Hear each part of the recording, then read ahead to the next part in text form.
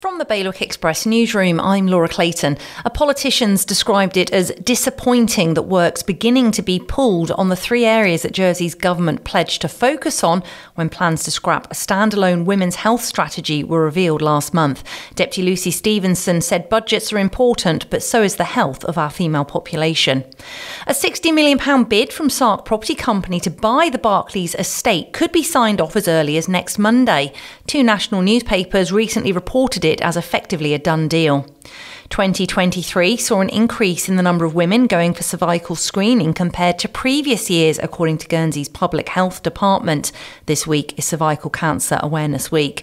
And Year 4 students from Jersey schools are set to visit the Jersey Beekeepers Association apiary next month. They'll get to spend a day with the bees.